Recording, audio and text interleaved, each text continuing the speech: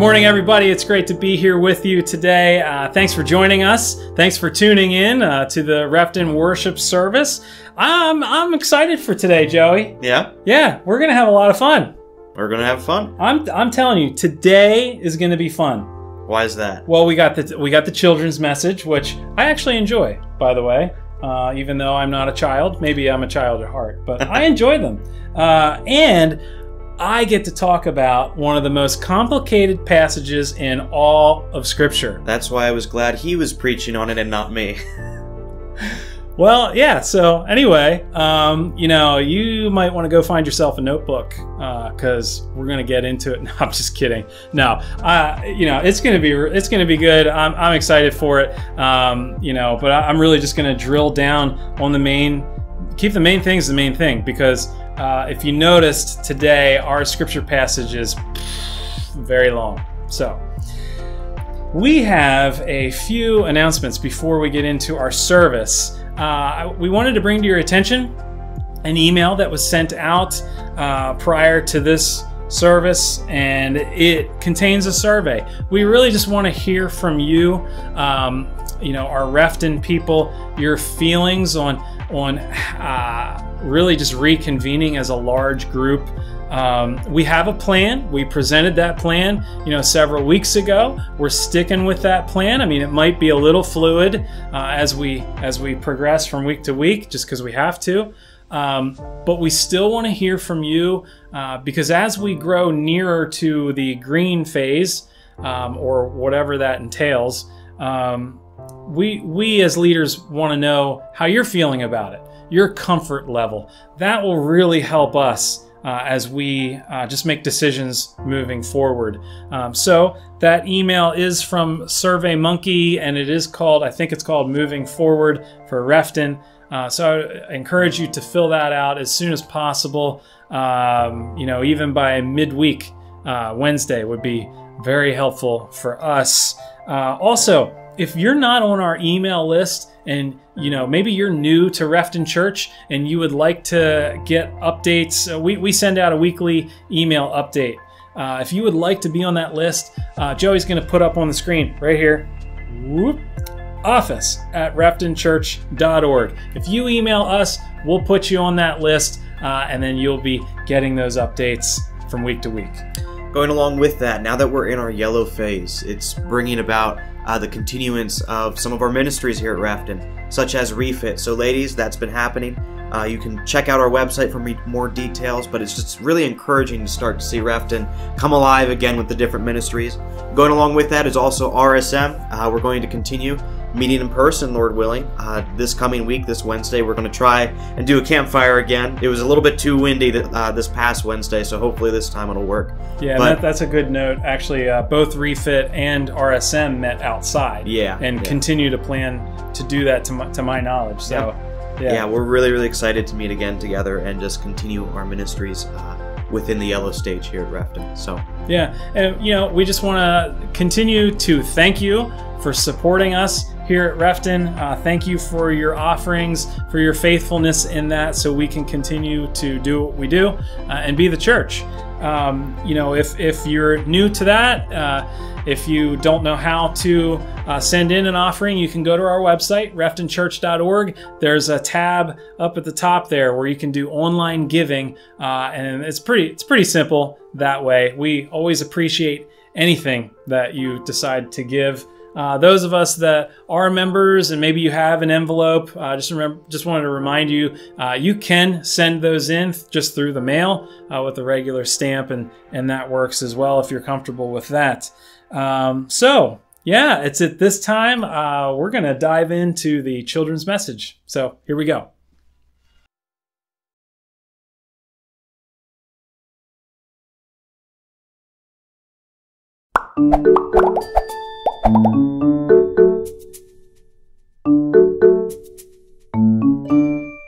Hey everyone, I'm Marshall. And I'm Joanne.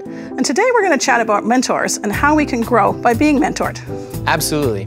And people normally think that you have to be older than someone to be a mentor. That's not always true.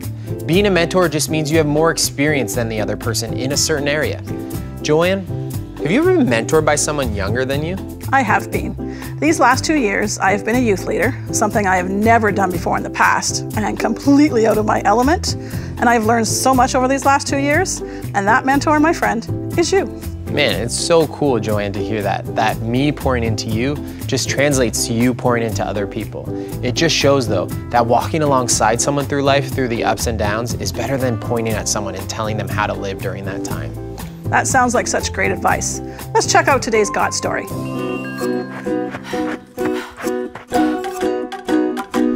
Why was the math book sad? Because it had so many problems. Hi friends, it's Jen, and I'm so glad to be back with you today. I want to share a story with you about a spiritual mentor that I've had in my life. Now, first of all, what is a spiritual mentor? It's basically someone that helps you get to know Jesus more and more. So my spiritual mentor is someone named Leanne. Hello. She was my youth pastor when I was a kid, and she really helped me get to know Jesus more and more by asking me a lot of questions, by leading me through Bible study, and even taking me on a missions trip where I got to see Jesus at work in another country. I wanted to share this with you today because today's big idea is spiritual mentors help us know God better. I think we all need to have spiritual mentors in our lives. And in fact, the writer of Hebrews thinks so too.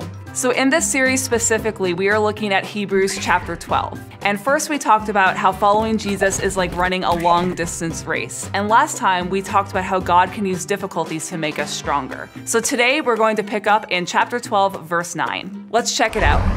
Besides, we have all had human fathers who trained us. We respected them for it. How much more should we be trained by the Father of spirits and live? Our parents trained us for a little while. They did what they thought was best. But God trains us for our good. He does this so we may share in His holiness. No training seems pleasant at the time. In fact, it seems painful. But later on, it produces a harvest of godliness and peace. It does this for those who have been trained by it. Okay, I really like this part. We all have someone in our lives, whether it's a parent, a sibling, a teacher, a coach, someone who takes care of us and helps to train us. And while we might not always like that we don't get our own way, we can respect and love them for helping us in the growing up process. Well, if that's the case with human friends and family members, how much more true is it of the God of heaven who loves us? The verse goes on to say that our parents trained us for a little while. Your parents are still training you, and they are doing what they think is the very best for you. But as God trains us, He trains us in the most complete ways so that we can become more like Jesus. One of the ways God trains or corrects us is by placing spiritual mentors or leaders in our lives. Remember, spiritual mentors help us know God better. You see, these spiritual mentors aren't trying to make you a better person or more like themselves. They are trying to disciple you to become more like Jesus. In verse 11, it says that no training feels pleasant at the time. In fact, it can feel painful. Think about it this way. Remember when we talked about how following Jesus is like running a long distance race? Well, when you're training to run a race, I have heard that it can be quite painful. And even when you're running, your muscles can hurt, your feet can get sore, you can get really thirsty and tired, but it's all worth it when you cross that finish line and have the satisfaction of finishing that race. It's the same thing in our spiritual race and being trained by God. Sometimes it can be painful. Maybe we confess something to someone that we've done, and maybe we're really embarrassed or sad by it. But then you can let it go, know God's forgiveness, and receive the peace that He brings. Through these things, God moves us closer to Him, and our spiritual mentors and leaders are there to help us move closer to God. And as we hang out with them and train with them, spiritual mentors help us know God better. Well, it was so great hanging out with you again today. I will see you next time. Quick, turn to the person next to you and answer the following questions. Man. Question time! What is a spiritual mentor? Someone who helps you see spirits, someone who helps you with your homework, or someone who helps you know God better? Who is a spiritual mentor in your life?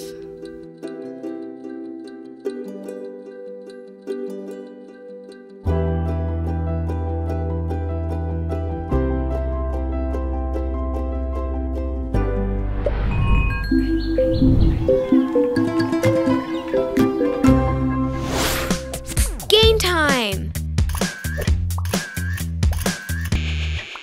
Family photo. How many times can you say the key verse before the photo is taken? Say it with me. My child, think of the Lord's training as important. Do not lose hope when He corrects you. The Lord trains the one He loves. He corrects everyone He accepts as His child. Hebrews 12, verses 5 and 6. Get ready. 3, 2, 1, go!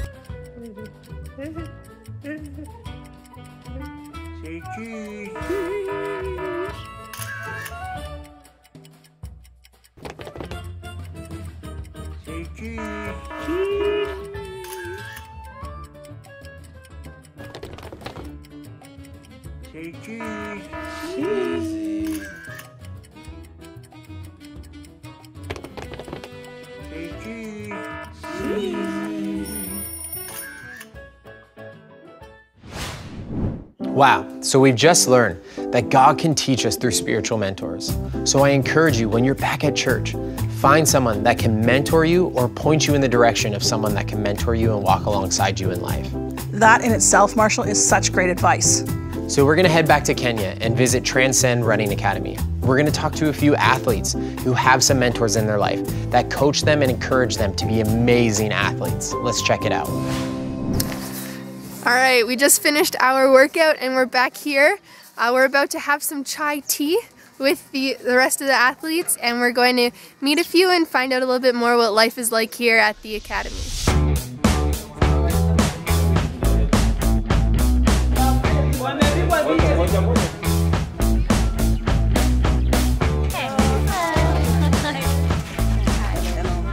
And we see those people running.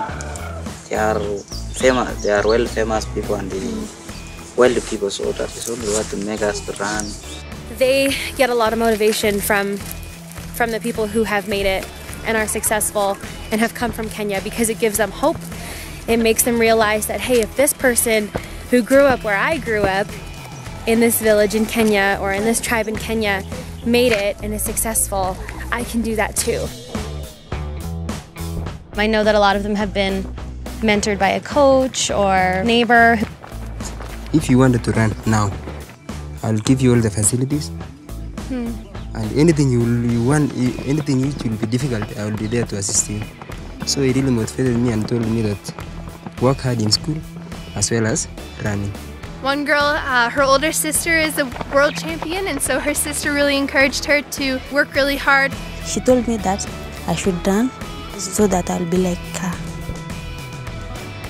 I would like to be a doctor in future. I wanted to be a lawyer in future. I would like to be an engineer.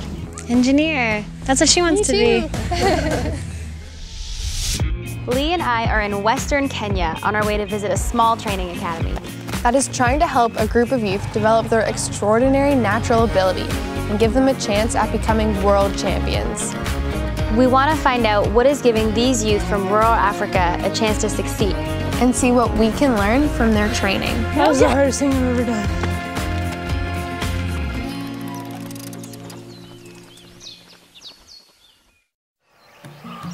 After learning more about some of the runners, we got to go and visit some of their homes where they lived. The first place we stopped was Edward's home.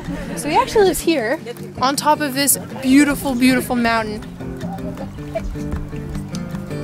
He's one of 10 kids, and he never had any formal training in running.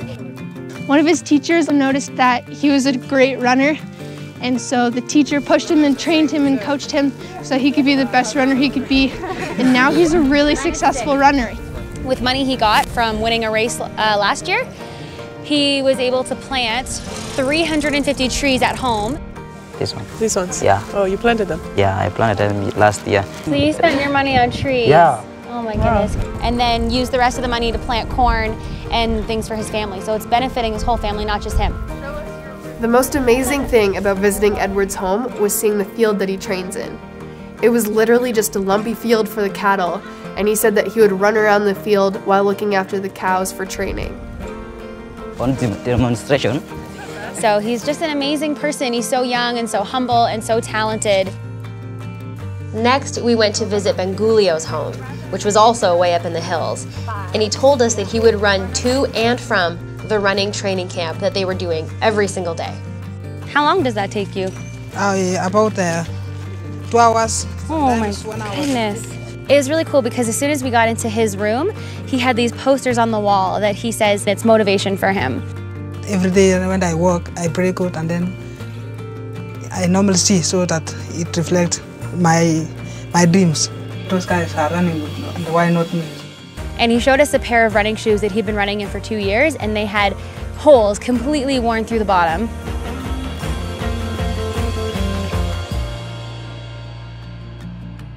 And lastly, we got to visit Felix's home. Welcome. Thank you. Welcome. Nice to meet you. He started running when he was in grade 8, and he has a mentor who's a famous runner from Uganda. He actually built a house just over in the hills there. Do you run together? Yeah, we shall run together. That's awesome. I'm very proud now because I'm training with Champion. Now I've joined an academy down there, so I'll do very best. Yep. Yeah. Great. He saw the house that this guy was building, and that was one of the things that he said he wanted to get was a nice house like that. It seems like a common theme for all of them. They just want to have a better quality of life. They want to have a decent home to live in and sort of rise above poverty where a lot of them have been living. And he said that he runs these every day, these hills here. We tried to race Felix up it and a few of the other runners. Lee actually was impressive. She did very well. We also had like a 20-meter head start. Just gonna sit for a little bit. From hearing stories from these athletes, I think it's clear to see how important it is to have a role model and to have someone encouraging you, especially in Bengulio's story. He was telling us that he didn't even really want to run, but his friends pushed him into a race, and so he did it. And ever since then, he's been pushing himself and he's kept working hard. And without people pushing and encouraging him, he would never be the runner that he is today, and he wouldn't have the opportunity he has now to be a world-class runner. Question time! What stood out to you about the runners' stories?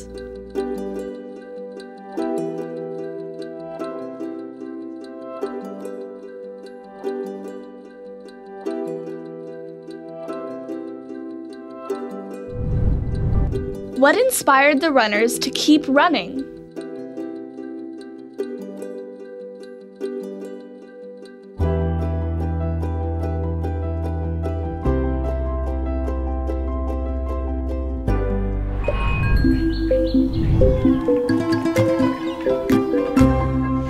That was great. I love how these different mentors are helping these athletes, from a teacher, a sister who's a world champion, another world champion from Uganda who's not even related to them at all. Absolutely, but hearing the youth talk about their mentor, you can see how inspired they are by them. And that brings us back to where each of us are in our relationship with God. Even if we are close to God, a mentor can share their knowledge and experience and help us grow even closer to Jesus. Absolutely. So we're gonna break you off into our small groups and see what this looks like in our own lives. See ya.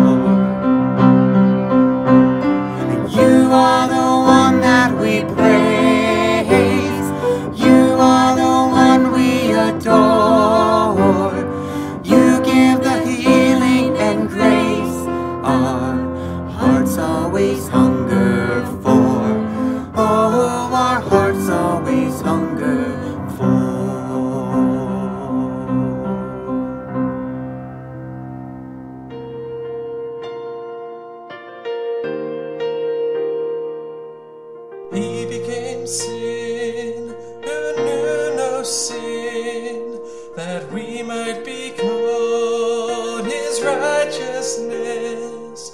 He humbled himself and carried the cross.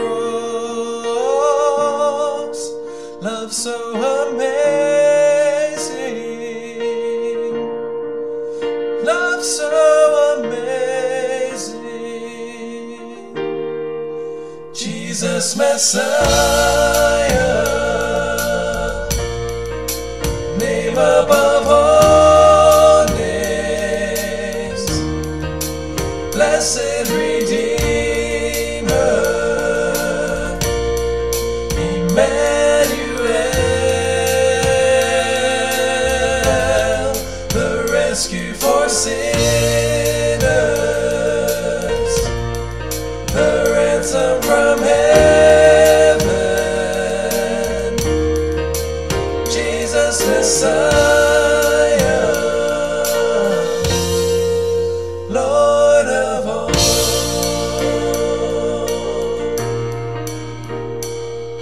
His body the bread, his blood the wine, broken and poured out, all for love. The whole earth trembled and the veil was torn. Love so amazing,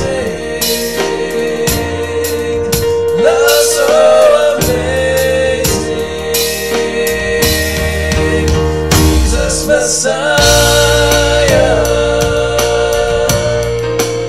name above all names, blessed Redeemer,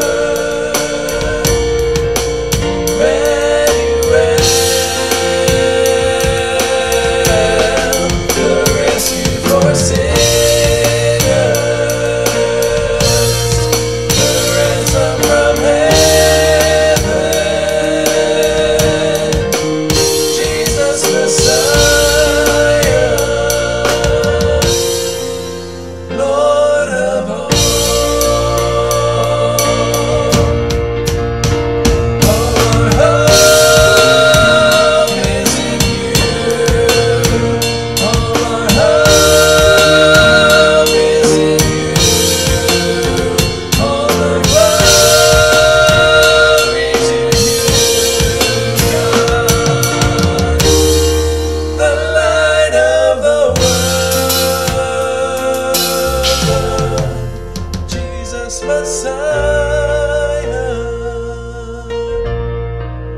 name above all names, blessed Redeemer, Emmanuel, the rescue for sinners, the ransom from heaven, Jesus Messiah, Lord of all. Jesus Messiah,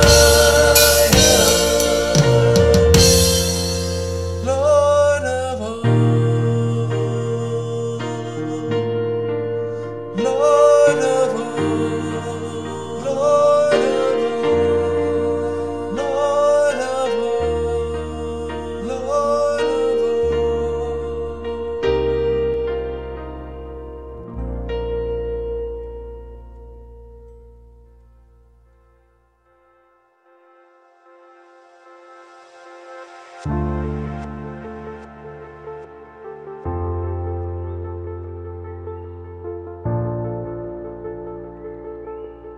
Today's scripture reading comes from the book of Hebrews, starting at chapter 6, verse 13, and going all the way till chapter 7, verse 28. Scott, that's a really long passage to be reading from. That is a long passage, Joey. I have an idea.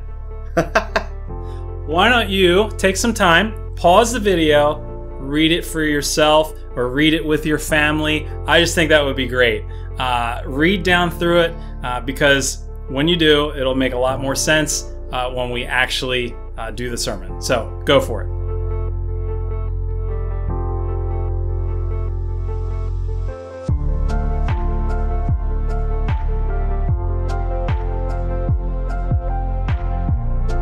So last week, Joey did a great job talking about salvation.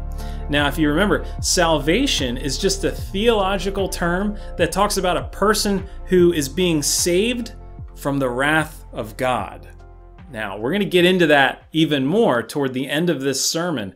But for now, I really just want to revisit that question that Joey was just hammering home last week. Can someone lose their salvation?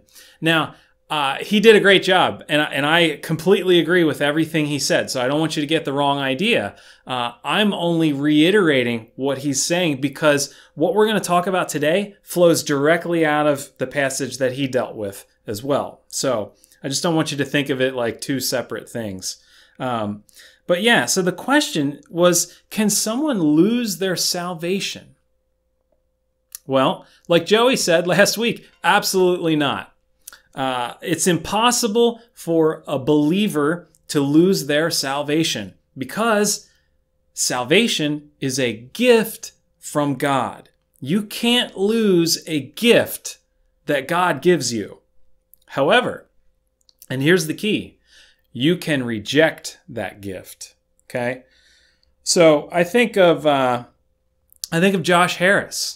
Joshua Harris was a former pastor, and he was a Christian author who last year went out to the public and just said that he's no longer a Christian. So, he's like, whatever that word means to you, I am no longer a Christian. And you might remember that I actually talked about that event back in our 1 Timothy series in November.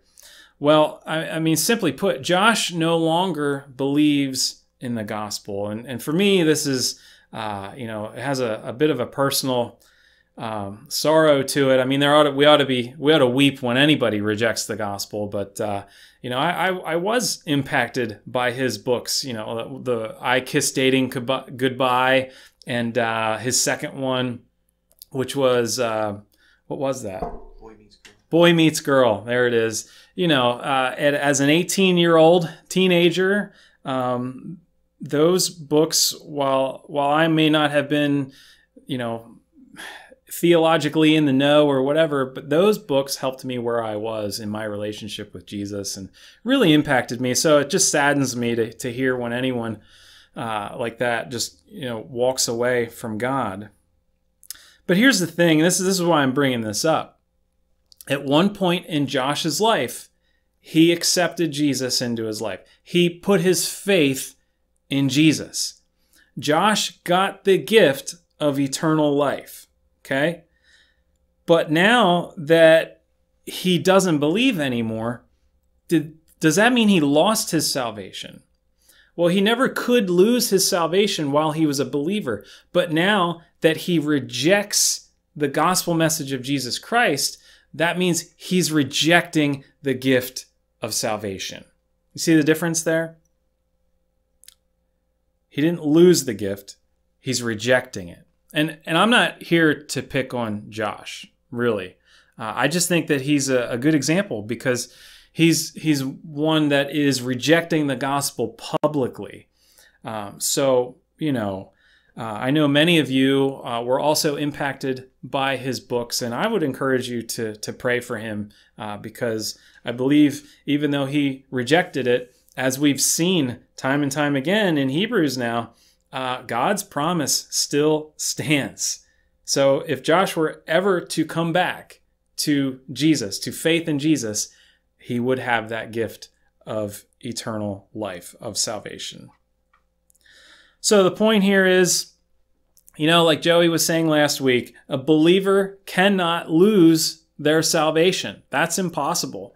Their eternal destiny is secure because of their loyalty to Jesus, who, by the way, is our high priest. We've been talking a lot about that lately. But what about what Joey was talking about last week, that phrase, once saved, always saved? I mean, if you've been in a church for a long period of time, chances are you've probably heard that phrase, once saved, always saved. It's just it's a phrase that describes our theological views of what we're reading in the Bible about salvation.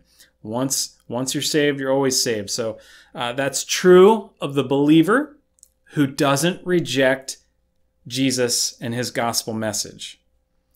Because look, here's the truth. If someone is rejecting Jesus, if someone's rejecting his gospel message, that simply means, like, if someone rejects that Jesus is fully God and fully man, if you reject that Jesus died for your sins, if you reject your own inability to be good enough for God, if you reject the fact that Jesus is the only way to God and that he is God, if someone rejects any of that, or even all of that, then that person does not have the gift of eternal life.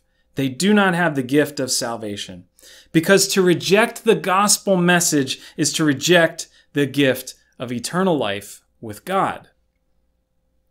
But if you believe the message of Jesus, if you are only loyal to him, then yes, you were once saved at that initial moment of belief, and you continue to be saved because you are always saved so long as you remain a believer.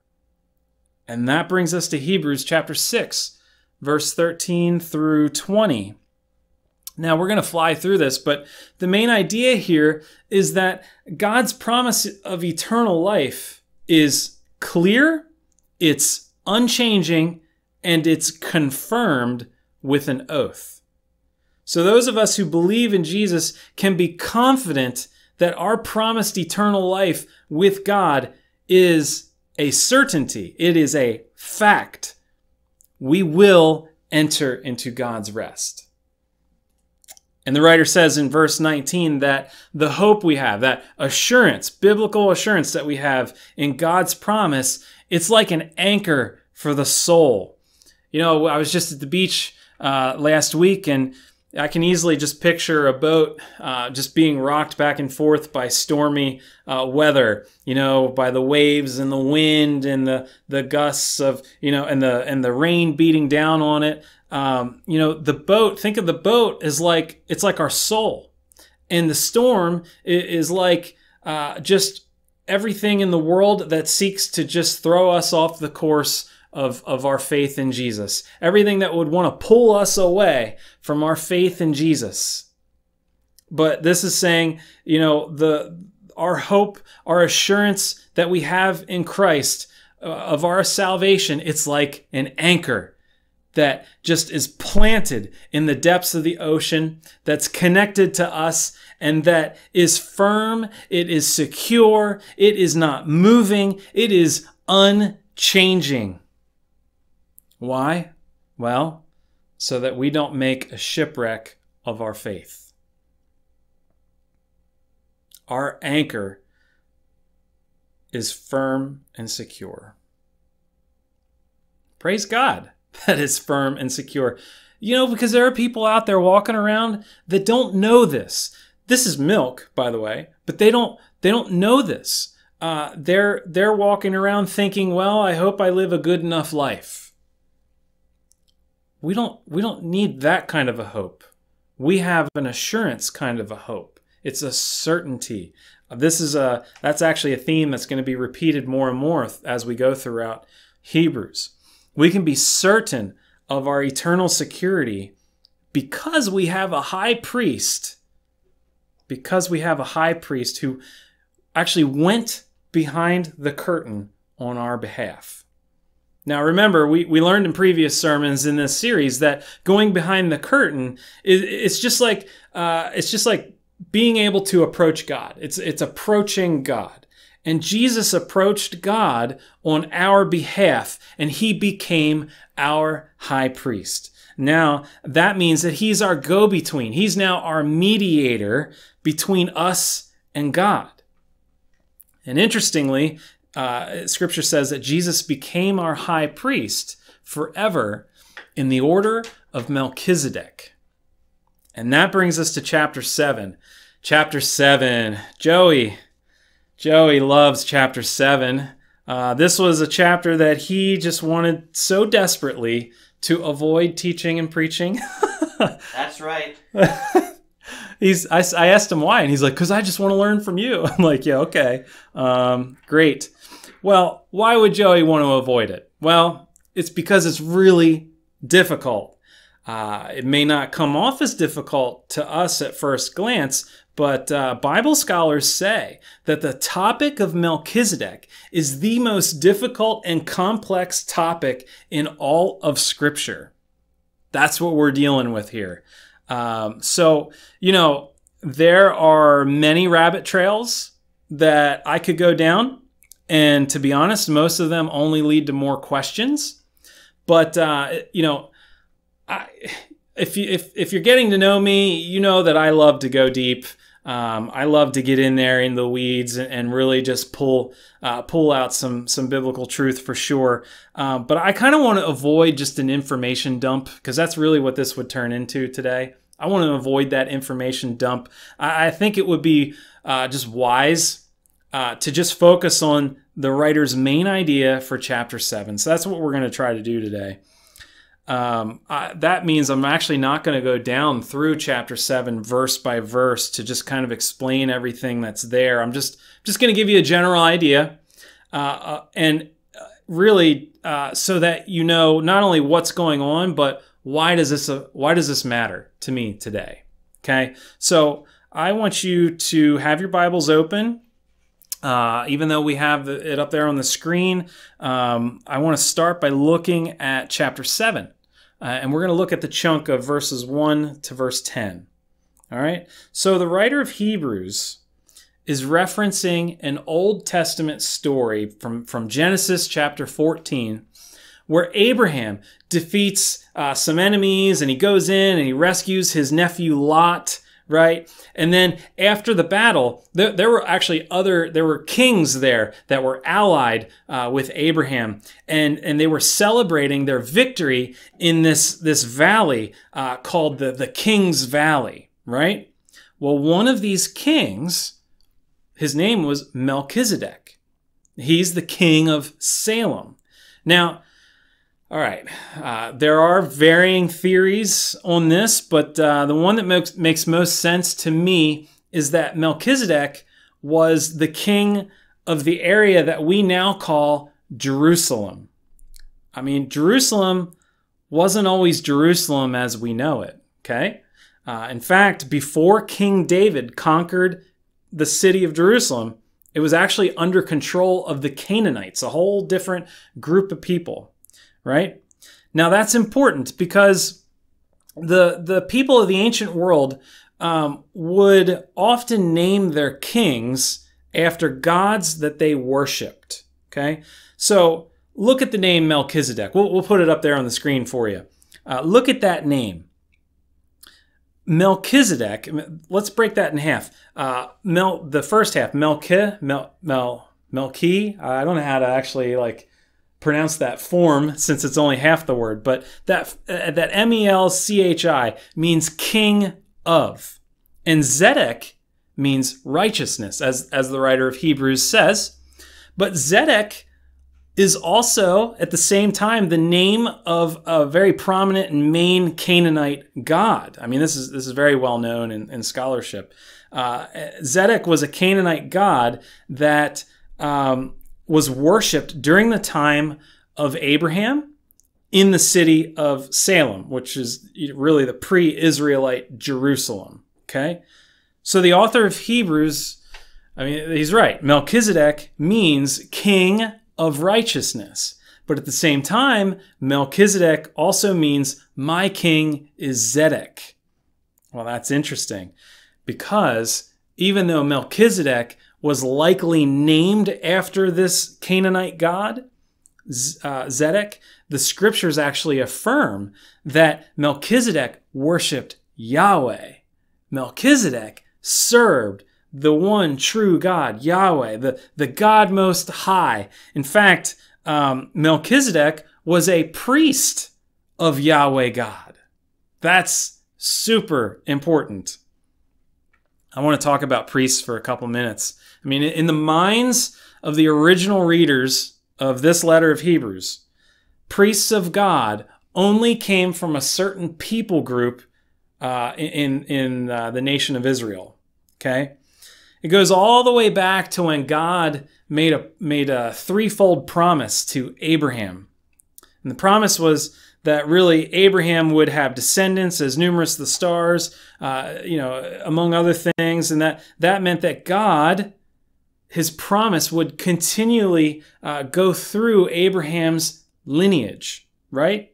So Abraham had his son Isaac, and that in itself was a miracle. But Abraham had his son Isaac. Isaac had a son Jacob.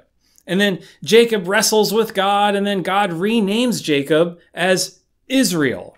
Okay? And Israel went on to have 12 sons, and those 12 sons became the 12 tribes of Israel. And we can see that in the diagram there that Joey's putting up on the screen. And I want to point out that there was a point in history, in Israel's history, where the 12 tribes actually split. There were 10 in the north, and then there were 2 in the south. The north was just continued to be called the kingdom of Israel, and the south was the kingdom of Judah. Now, one of the 10 tribes in the kingdom of Israel were the Levites. Okay? Those were the people that were chosen to be the priests of Israel. The Levites, that one people group, that one tribe. They were the tribe of Levi. So the reason that the writer of Hebrews brings all of this up is because his readers were thinking that for anyone to be a true priest of God, they needed to descend from the tribe of Levi. And the problem in their minds was that Jesus descended from the tribe of Judah. So how could he be a real priest? I mean, he's not from Levi. Well, the writer is saying, look at Melchizedek. Melchizedek was a priest, and he was around long before the Levites. And Melchizedek wasn't a priest just because of his family line. Okay? Look at verses 14 to 17. I'm going to read that for you. It says, "For it is clear that our Lord descended from Judah," there's that, "and in regard to that tribe, Moses said nothing about priests. And what we have said is even more clear. If another priest like Melchizedek appears, one who has become a priest," here it is, "not on the basis of a regulation as to his ancestry," in other words, another priest appears not because of his family line, but he appears on the basis of the power of an indestructible life. In other words, God's the one that decides that this person is a priest. Okay? "For it is declared, you are a priest forever in the order of Melchizedek." Look, the writer of Hebrews is telling his readers that Jesus is our legitimate high priest because he ordained himself with an oath, and he can do that because he is God. Okay? Doesn't matter what lineage Jesus even came from. God declared it, and that's that. Argument over. So, that's what it means when the text says that Jesus is a priest forever in the order of Melchizedek. He's a priest in the same way that Melchizedek was made a priest. And their priesthood was ordained by God and not man. But the difference between the two of them is that, Jesus is able to be our high priest forever. Melchizedek couldn't do that. He had to die at some point. But Jesus could be our high priest forever. And I know some of you might even be thinking, so what? So what? Isn't this all just a bunch of Bible history? What does that even matter? How does any of this matter to us today? Well, it does. Let's check out verses 18 to 25. I'm going to read those too. It says, "The former regulation is set aside because it was weak and useless." Well, what's it talking about? Well, it's talking about the law. Verse 19, "For the law made nothing perfect." Those Old Testament laws. The law made nothing perfect. "And a better hope is introduced, by which we draw near to God. This better hope that was introduced, we draw near to God through it. And it was not without an oath. That was important, because others became priests without any oath. They became priests because of their family line, the Levites. But he, Jesus, became a priest with an oath when God said to him, and this is a quote from Psalm 110, verse 4, "The Lord has sworn and will not change his mind. You are a priest forever." God himself ordained himself. So verse 22, because of this oath, Jesus has become the guarantor of a better covenant, a better promise. That's what the word covenant means. Covenant, promise, testament, they all mean the same thing. It's a promise, God's promises, right? Old Testament, New Testament, old promise, new promise, but God's promises continue on. So verse 23, now there have been many of those priests since death prevented them from continuing in office, but because Jesus lives forever, he has a permanent priesthood. Therefore, verse 25, he is able to save completely those who come to God through him, because he always lives to intercede for them. Now here's the thing. God made a threefold promise to Abraham, but that's not the only promise God ever made. God made, several promises throughout the Old Testament. But there's now an even better promise, and it's through Jesus. We have this promise. You and I have it. It's a better promise because during the time of the Israelites, God set up a priesthood system through the tribe of Levi. But none of those priests were exempt from death. None of them could be priests forever. But Jesus, on the other hand, conquered death. And because he lives forever, he is now our permanent high priest. He's our go-between between us and God. Check out verse 25 again. Therefore, he, meaning Jesus, is able to save completely those who come to God through him, because he always lives to intercede for them. Highlight this verse, underline this verse, commit this verse to memory, because this, in my opinion, is the main verse of the passage. It's the key verse, okay? And there are three things in this verse that I really want you to take away from before we end the sermon today. The first thing is, point number one, is that Jesus is able to save completely. Jesus is able to save completely. All right, well, what are people being saved from? Are people being saved from themselves? Are people being saved from this world and all of its chaos? I mean, especially now, right? Are they being saved from this evil guy in this red spandex suit and a pitchfork? No. No. People are being saved from the wrath of God. They're being saved from God himself. That thought might actually make us a little uncomfortable. But I want you to notice that this has been God's plan all along. Okay? God is the one that ordained the priesthood. God is the one who came down for us himself, who sacrificed himself for us so that we could come back to him.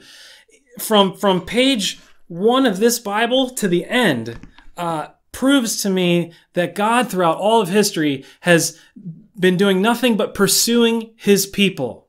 He's pursuing you. He's pursuing me. Question is, are we going to reject him or not? People are being saved from the wrath of God. All this goes back to the gospel message of Jesus Christ. I want to explain this in a little bit of a different way.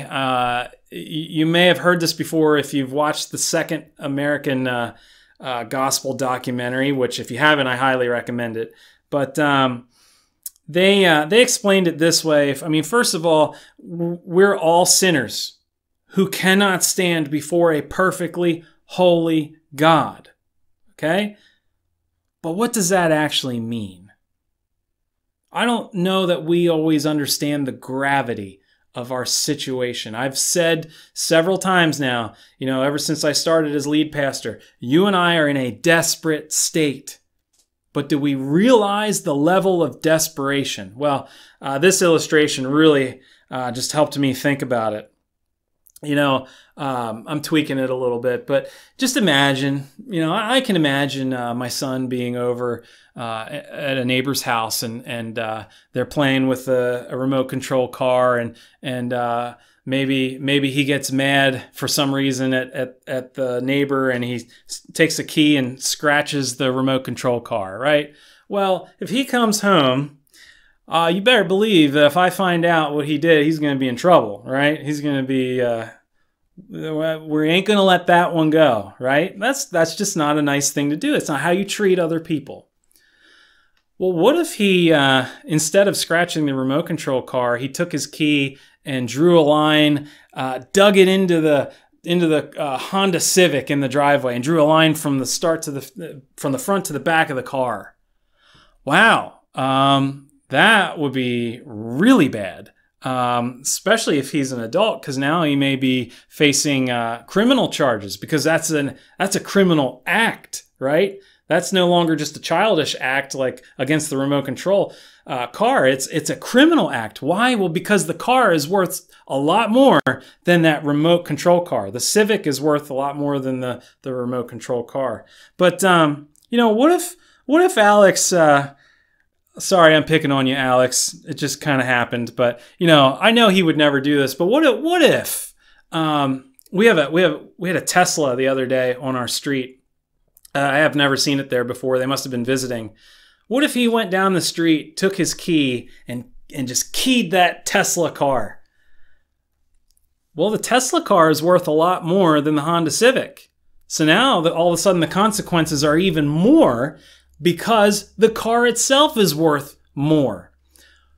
What if Alex, keyed a brand new 2020 Lamborghini? Again, it's worth far more. So the more something is worth that we go up against and kind of destroy, the worse our consequences. But the problem here, the thing here is that God is worth far more than any of that.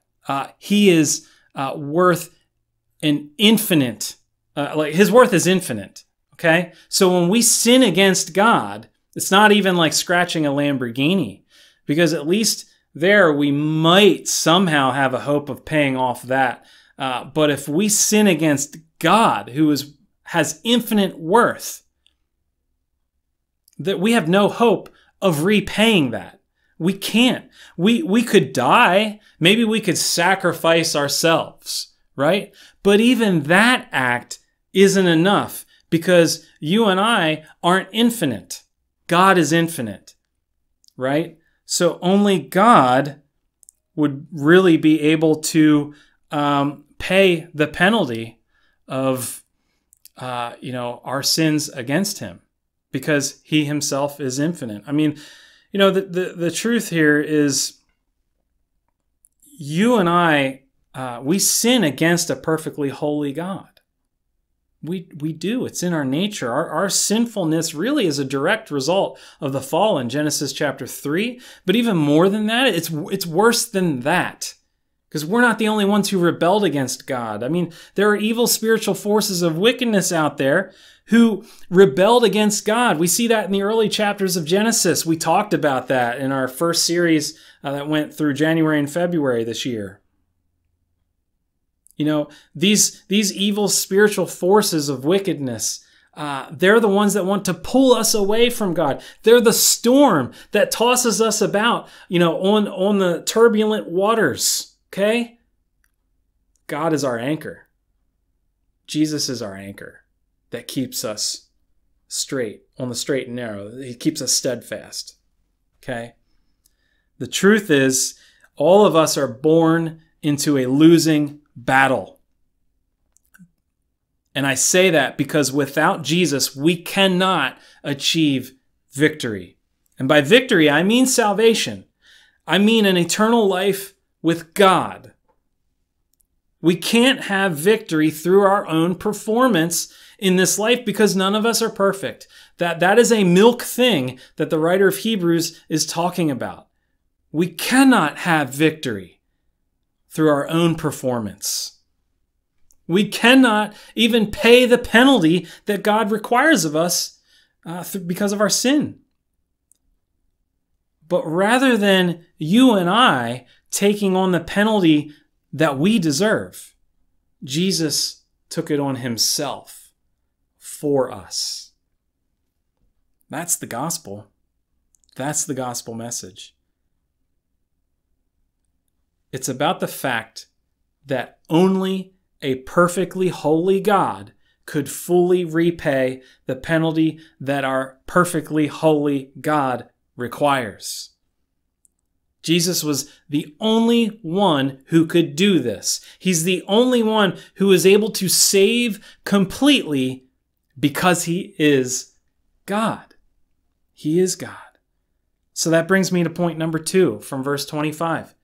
Jesus only saves those who come to God through him.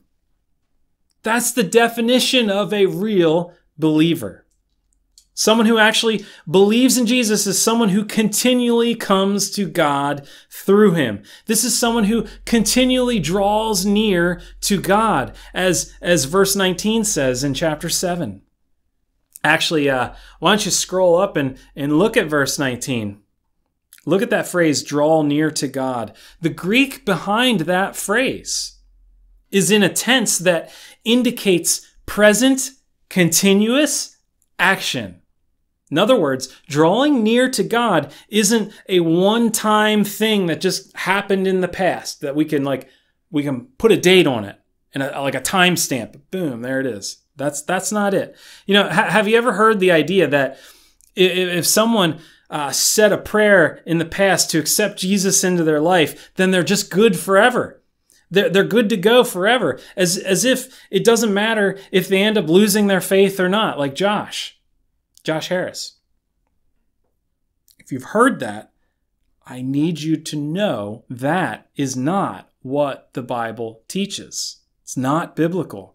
I want you to listen to what Pastor John Piper has to say about it. He says, I love this quote. He says, "If we do not go on drawing near to God, we have no warrant for thinking that we are being saved by the Lord Jesus."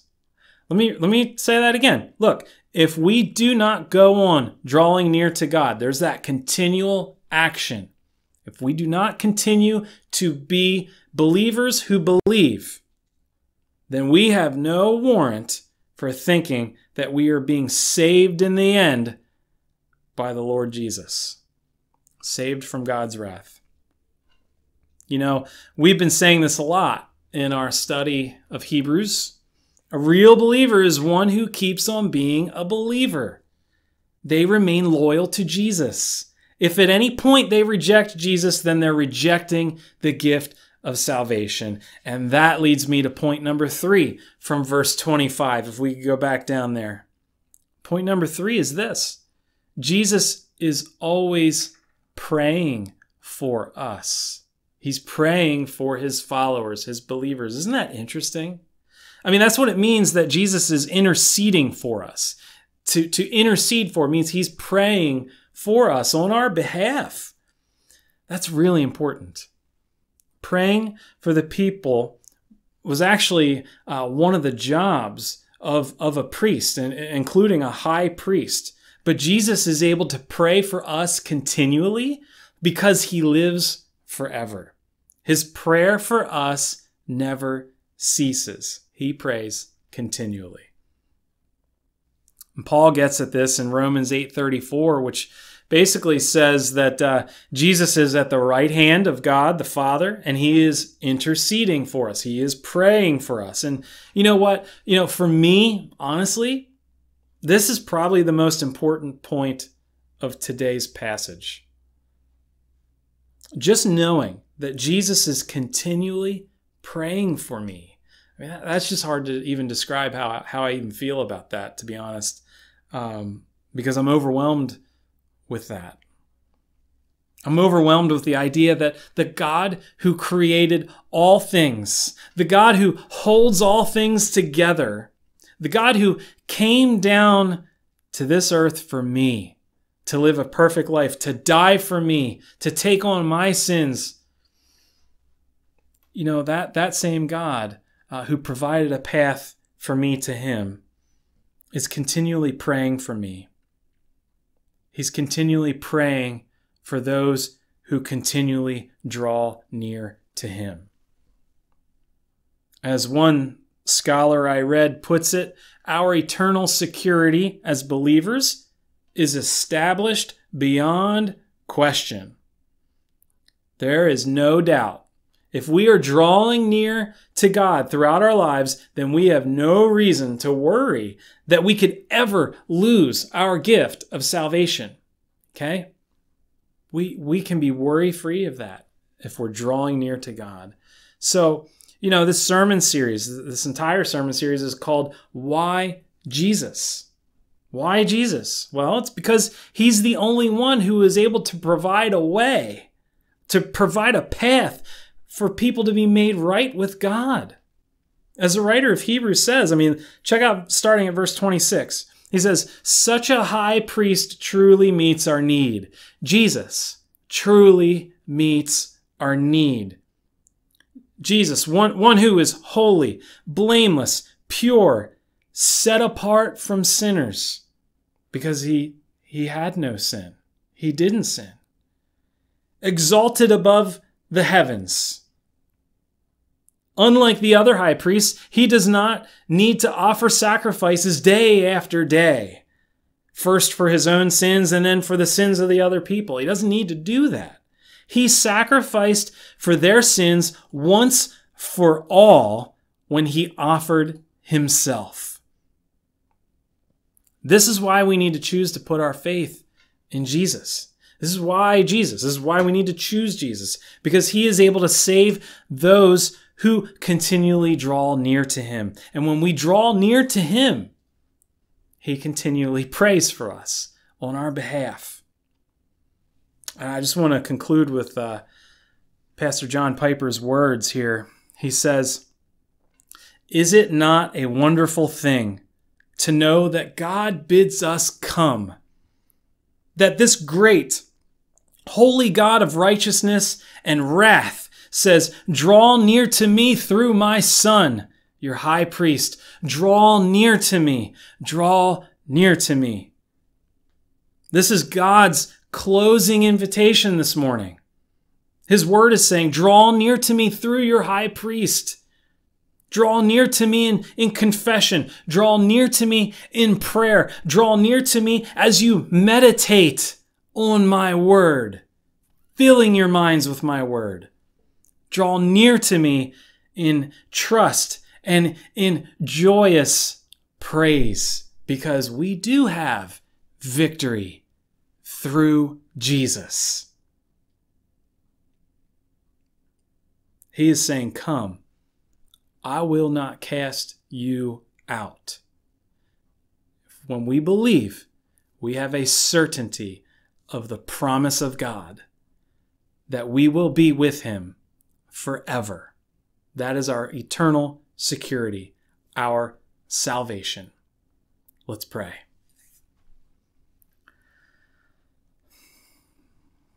God, we come to you this morning just humbled by your word. Humbled by the truths that are just leaping off the page here. God, thank you so much that we can be certain of what's going to happen to us once we pass away someday. More than that, we can be certain that we have a relationship with you. Thank you so much for loving us. I mean, it even, for me personally, it just sounds trivial to even just say thank you. I don't know how to thank you enough. None of us do. It's just so humbling to think about how much you actually love us. God, I pray that we would only ever just continue to learn to love you even more in our lives and in everything we do. God, I pray for Refton Church, those of us who are watching this sermon online, and those of us who couldn't make it for whatever reason. I pray for all of us that we would find a joyous, hope-filled certainty that we can stand on in our faith in you. That we wouldn't waver, that we wouldn't be tossed side to side from what the world has to offer, that we wouldn't be led astray from you. I pray that you would anchor us in our faith, especially in light of everything that's happening today. God, I pray for our nation. I pray for all the unrest and just the awful things that are happening, the unthinkable things, the idea that another human being is less valuable than another. I mean, we know your word says that you show no favoritism.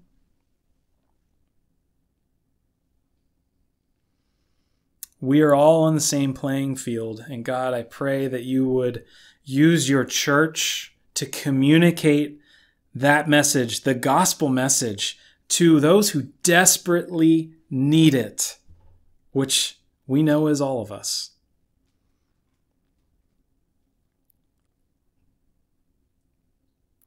God, I pray for not only our nation, but the rest of the nations around the world. Because your word says that we need to spread your message to every nation, all peoples. I pray that that would happen, that would continue to happen. I pray that you would use us in unique and interesting ways.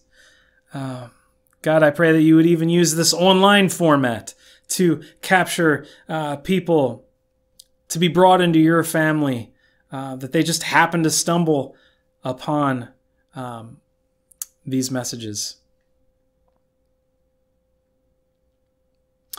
God, again, we're just so humbled by your word that continues to teach us how to live for you. May we continue to have the strength every day to live for you. There are some in our congregation that I know need your strength daily just to get through the day. God, they're not alone. I mean, there are others of us that have been through that, and I pray that we as a church would be able to build each other up even in these times of isolation. I pray that you would use us to build each other up and to encourage each other so that we can remain steadfast in our faith, in our mission to connect people to Jesus. So God, as we are about to discuss what was talked about in this sermon, I pray that you would bless that time with families and even individuals who are just doing their own personal Bible study. I pray that you would bless them as they really look into your word and really think about these questions about their faith and in light of their own life. Pray that you would bless our children as well as they are learning about you, learning what it means to believe in Jesus, in you. Thank you for our children and just their example of faith. And I pray that we would all continue to be built up. So God, we come to you this morning. we approach you, your throne room, in confidence and boldness, just to say thank you, and to just, get on our knees, whether physically or symbolically, get on our knees and really just give our lives over to you continually, as we continually seek you, as we continually draw near to you. And we pray in the matchless name of Jesus Christ. Amen.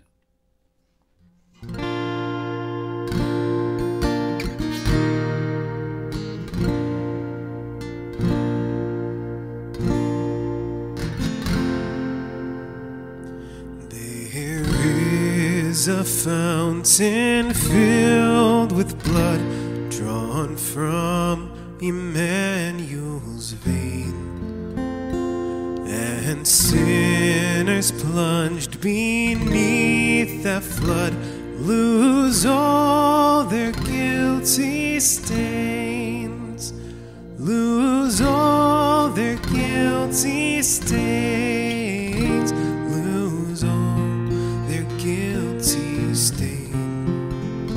And sinners plunged beneath the flood lose all their guilty stain.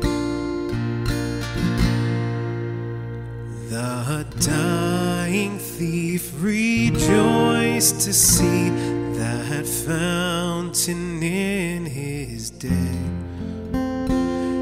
And there may I, though vile as he, wash all my sins away, wash all my sins away, wash all my sins away.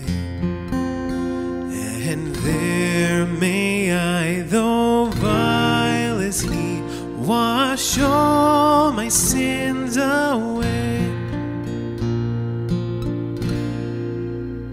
Dear dying Lamb, thy precious blood shall never lose its power, till all the ransomed church of God be saved to sin no more, be saved to sin no more, be saved to sin no more, till all the ransomed church of God be saved to sin no more.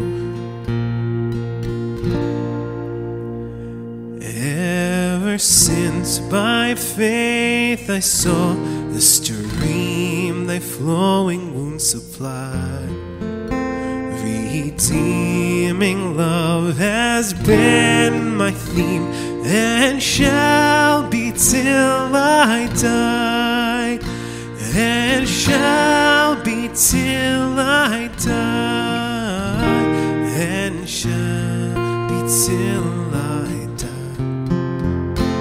Redeeming love has been my theme and shall be till I die. When this poor lisping, stammering tongue lies silent in the grave, then in a nobler, sweeter song I'll sing thy power to save, I'll sing thy power to save, I'll sing thy power to save. Then in a nobler, sweeter song I'll sing thy power to save.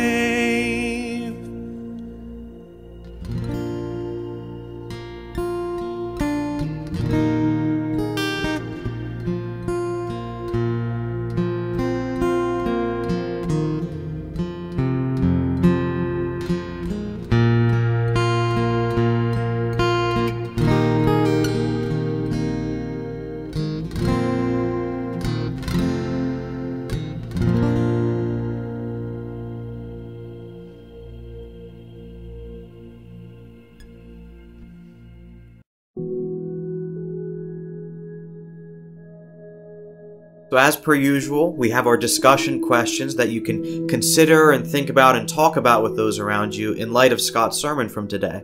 So kids, you're up first. Here's some questions for you. And parents, I just want to encourage you to please help your children with these questions. They're meant to engage all of you in conversation about biblical truths we get to hear from every Sunday. So kids, you're up first. Why do you think kids get in trouble with their parents when kids do something wrong?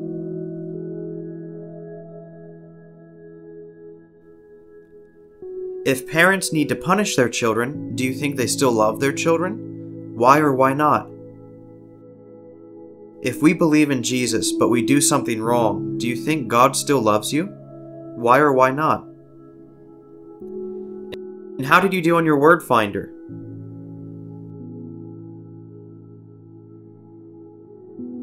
Here's what we got. How did you do?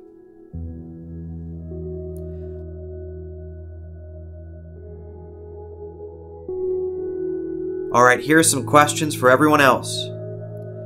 What did you think about Scott's point that people are being saved from the wrath of God?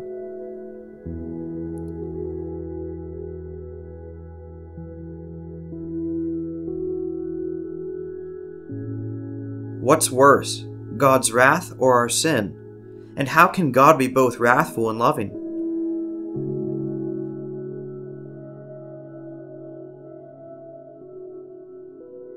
What did you think about the fact that Jesus is always praying for those who are drawing near to Him?